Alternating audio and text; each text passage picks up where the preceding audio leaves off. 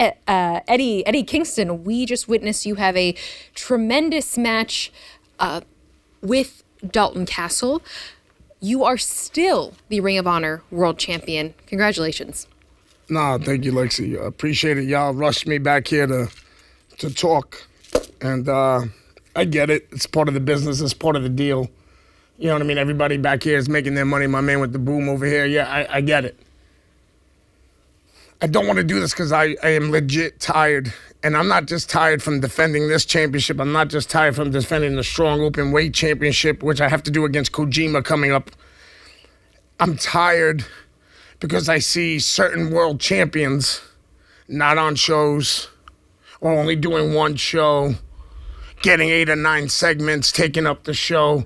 When you're a world champion, right, you're supposed to take whatever company you're with and you become the tide.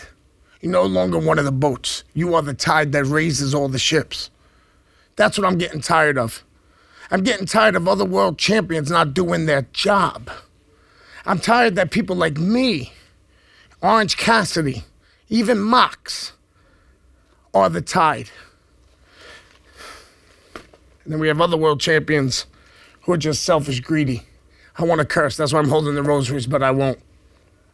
All I have to say to the Ring of Honor fans and all pro wrestling fans, I am a world champion that is true. No one else. Remember that.